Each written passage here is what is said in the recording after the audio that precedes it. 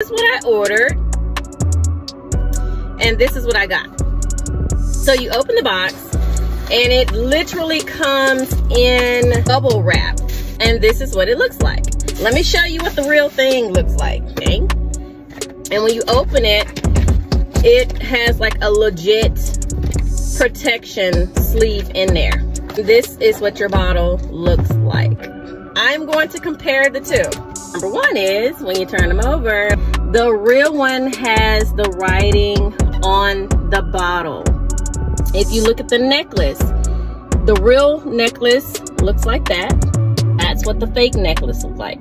Just the color in gold itself, gold. This looks like a fake gold. And if you turn them over, the real one has the writing, and it has your fluid ounces is right there.